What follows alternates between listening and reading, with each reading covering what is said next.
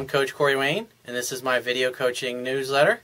And the topic of this newsletter is going to be why she chases and then runs away. Got an email here from a viewer. He says, "Hey Coach, so this girl that I've been with for almost 3 years, we broke up going on 6 months ago. The first 2 months we broke up, I didn't sit around and wait for her. I went out and had fun, and I kept living life. Good job. I know it was hard to do, but you did it. That's the best approach to take after a crash and burn happens." So he says, after those months, she started to find ways to talk to me. If I didn't talk to her, I would hear from a friend how she missed me. One time, she even called my phone and told me she missed me. So I asked her then if we could hang out, and she said yes. And he says it never happened. And then she got cold and distant again. So I didn't contact her till she contacted me.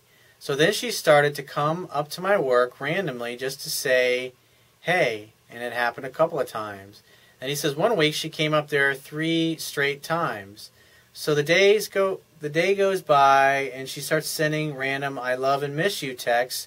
So I asked her to hang out once more, and she said yes.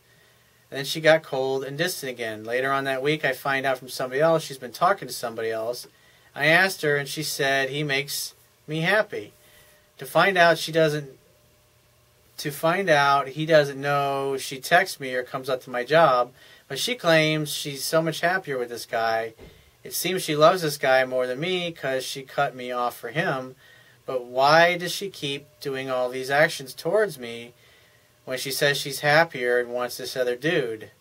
What can I do to reattract her back? Do I just stop contacting her, period? Well, here's the deal, dude. When she contacts you, you arrange a date to get together and hang out for a drink. And it sounds like you're not making definite plans. It sounds like you're asking her to do stuff, and then you're kind of leaving things up in the air, and then you don't nail things down. And then when you try to confirm something later on, she gets flaky and cold. I'm busy. I'm not sure. I'll get back to you. And that's the kind of shit that she gives you. Then you're getting that behavior because you're not being direct and getting to the point. Women like that. Women like men who are assertive and gently lead and take control of the direction of where the relationship and the interaction goes.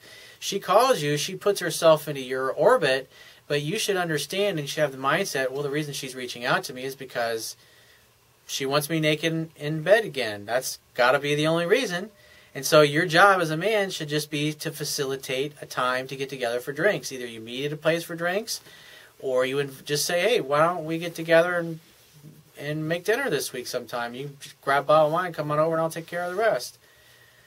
And then just say, when are you free this week? Send that to her. And make definite plans, a definite day and a definite time where you're both going to get together. And if she won't make plans, then just say, all right, well, when you figure out your schedule, give me a call and we'll plan something.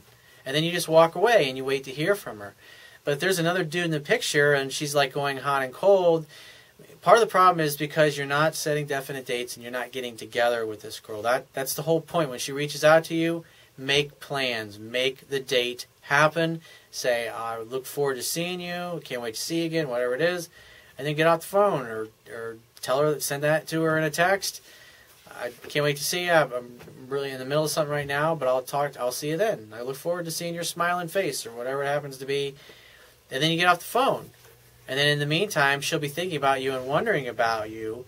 And part of it is she wants to see if you'll start chasing her and pursuing her. But, so she's got this other guy in her life, and so when he's doing things wrong, she probably starts to call and pursue you a little bit more. But when things are going well with him, that's when she can disappear. That's why you don't need to do anything except go on about your life like you've been doing, date other women that you've been dating, hook up with other women you've been hooking up with.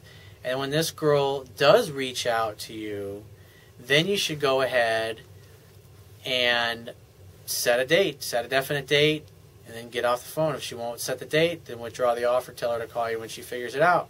And so every time she contacts you, your goal is to arrange a date, time to get together, and then get off the phone as quick as possible. You don't need to sit on the phone for 10 minutes or chit-chat or catch up or any of this or that. Just say, I really want to hear about it, and I'll give you my undivided attention over dinner tomorrow night or over drinks tomorrow night or over a bottle of wine at my place tomorrow night, whatever it happens to be. That's all you got to do. You keep giving her the same response, and she'll either make plans to come over or she'll stop calling.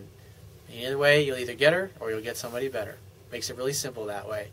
So if you have a question you want to ask me, go to my website, click the Contact Me tab, which will be on the left-hand side of your screen. Send me 1 to 2 paragraphs max, and just give me several days to get back to you with a response. If you want to talk to me right away, the quickest way to get my help is to book a paid phone coaching session. You can do that by going to my website, click the Products tab, which will be at the top of your screen, and just follow the instructions. If you want to get a digital version of my Kindle ebook, on my website, underneath the email sign-up box, is a box that has a link that will take you right to the Amazon Kindle download page. Once you get there, if you don't have a Kindle device already, you can download one of their free e-reader apps for your smartphone, tablet device, or your computer. It only takes a matter of seconds to download and install the app and complete the purchase of my book. And if you appreciate the value of the information I offer in these video newsletters, the articles on my website, and my ebook, you can show your appreciation by going to my website right now. And on the Webby toolbar at the bottom of your screen, click the PayPal donate button and donate any amount that you feel is equal to the value of the information. And I will talk to you soon.